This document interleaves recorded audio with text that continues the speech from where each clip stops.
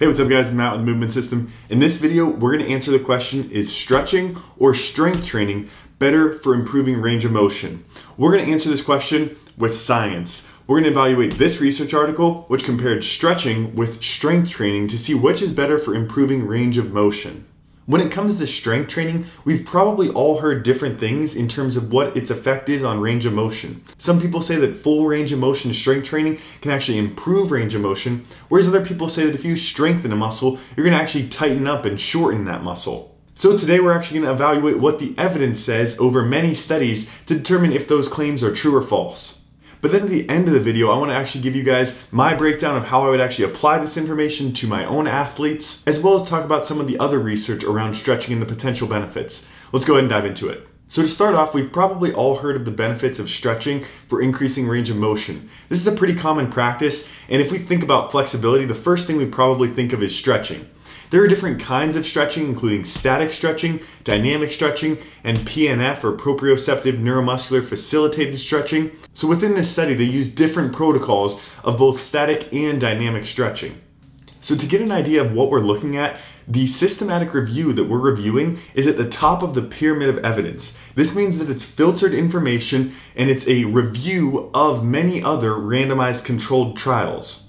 This just means that the researchers looked at a lot of studies that exist out there and chose about 11 of them that met specific criteria for this study, and then they reviewed the results of those 11 studies. Of these 11 studies that were reviewed, there were a total of over 400 participants included. Those participants ranged very widely from young to very old. Some were actually very well trained participants, and others were in chronic pain and had fibromyalgia or chronic neck pain. So it was a very big range of people included in this study, which makes these findings somewhat generalizable to the general population, but not that specific to one population of highly athletic or highly flexible people, for example. If we studied, for example, a group of dancers, we would probably come to different conclusions because their hip anatomy is very different than the average person, as well as their capacity to tolerate higher volumes of stretching or training. So when we think about these results, we want to think about these more in terms of the general population. Also, we do have to consider that the study designs were different for all of these different studies. They had different protocols for what strengthening exercises were used, from compound moves like bench press and leg press to more isolated moves for strength training. Some tested the shoulder, knee, elbow, neck, trunk, ankle. There were a lot of different range of motion protocols assessed here. The only real requirement was that it was a standardized test measurement. On one hand, this is good because it helps us generalize the results to more than one muscle group, but on the other hand, it doesn't give us a specific protocol for what would be best for any specific muscle group. Knowing that, let's look at the results. Those 11 studies all came to different conclusions, which you can see in this graph. Some of those studies favored stretching, and some of those studies favored strength training. And what you could probably tell already is that this is pretty evenly split between the two. Like I said, there were 11 different studies, which is what these dots and lines represent.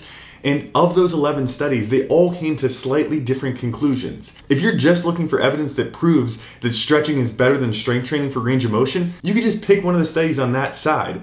And same goes for the other side. But what we want to do as objective scientists is to look at both and come to the overall conclusion, and that's exactly what this study does. So considering both sides and what the overall literature is pointing towards, this was the conclusion of this study. Strength training and stretching were not different in their effects on range of motion. There were a lot of qualifiers after that conclusion statement, and that more research is warranted, and that's pretty typical of most research reviews. They're going to say something like that towards the end. So it's not like this study, even though it did include a lot of evidence, it's not like this is one conclusive answer to all of your questions. Rather, this just gives us an idea of what the overall evidence is saying and what applies to most of the general population.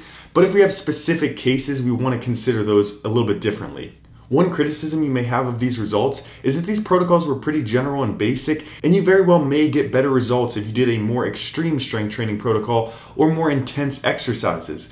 And same goes for more intense stretching routines. A lot of these stretching and strength training protocols were just 2, 3, 4 times a week and fairly low intensity. Whereas if you were training someone more elite or really trying to develop more world-class flexibility and strength, you may see different results from these more intense exercises. For example, the leg press exercise that they used may improve range of motion for some people, especially some people who are untrained and just don't get into deep hip and knee flexion very often. But for someone who's already training regularly, this exercise may not actually provide very good results for improving range of motion.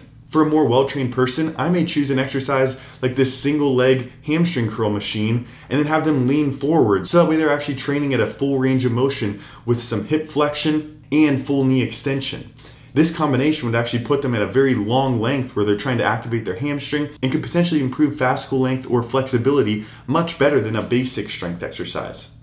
In general, I think full range of motion exercises will provide better outcomes for improving flexibility than partials. Partials, I don't know that they're necessarily going to tighten you up or not. I don't think there's a lot of evidence on that. However, bodybuilders and other very muscular groups of people can have shortened range of motion just from, for example, muscle bulk between the calf and the hamstring, limiting the degree of knee flexion that you can reach.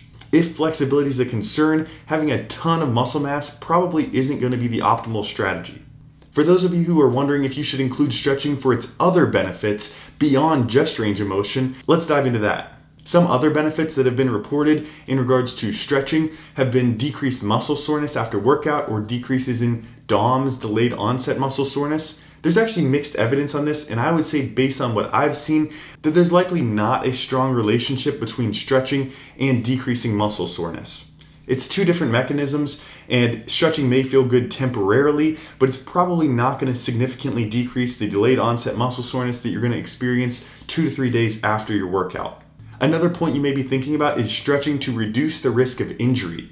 And this is actually a fairly debated topic. Previously, it was almost common knowledge that you had to stretch to decrease your risk of injury, and everyone was stretching before, for example, soccer practice. This is something that I did. Our whole group just did static stretching right before going into soccer practice, but this really has fallen out of common practice because there's not a lot of evidence to suggest that stretching alone can decrease your risk of injury. In fact, stretching may temporarily decrease power production and is typically not recommended prior to practice or competition. This really brings up the debate of mobility versus flexibility and doing things like end range strengthening. And if you guys are interested in a video about mobility versus flexibility and some of the different mobility techniques that are out there, let me know in the comments and I can look into that.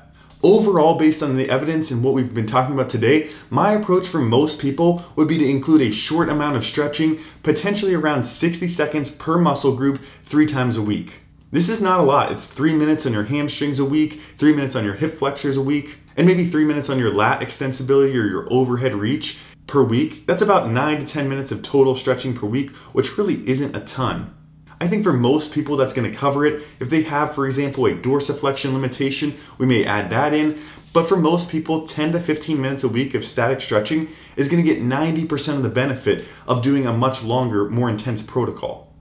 If flexibility is a limiting factor for your performance, such as cheerleading, dancing, synchronized swimming, where you need to get into extreme positions, I would actually increase that protocol and get more of those smaller benefits from longer duration stretching. But for most people, flexibility isn't a huge limiting factor in reaching their performance goals. With all that said, what do you guys think? Is strength training enough for your general fitness clients? And again, if you guys want to learn more about mobility and some of the more advanced techniques, like my thoughts on functional range conditioning and pails and rails and stuff like that, go ahead and drop a comment and I may cover that in a different video. Subscribe if you want to see that and other future videos.